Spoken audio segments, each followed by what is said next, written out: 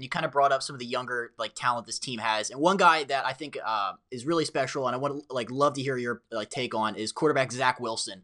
And just from reading everything about his backstory, he's obviously super committed to his family. I love that it drives home for Sunday dinner every night. But on the field, he appears to have all the right moves. What is so special in your opinion about Zach Wilson?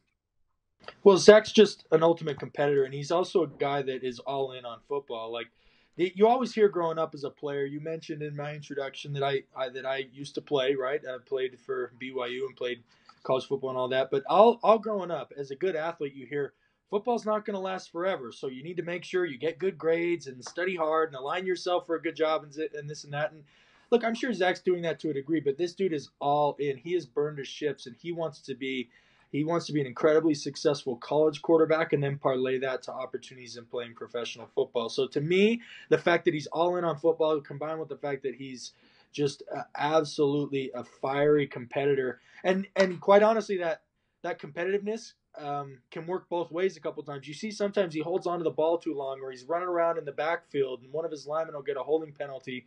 To me, that's his competitiveness, that he never will give up on a play until the very last minute, until he's either brought down to the ground or the whistle has blown on the play. He's trying to make that big play happen, and that to me is what sets him apart from your average college quarterback.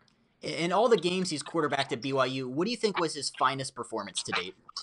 I would probably say USC. Just the fact that they were coming in with a lot of juice, that you knew it was going to be high scoring, and so the defense kind of needed to limit USC, understanding that they were going to get theirs, but you still needed the element that the offense needed to answer, right? And even though that game went into 2 overtimes, and it's not like BYU dominated them, USC is a very talented football team, and at that time were playing extremely well.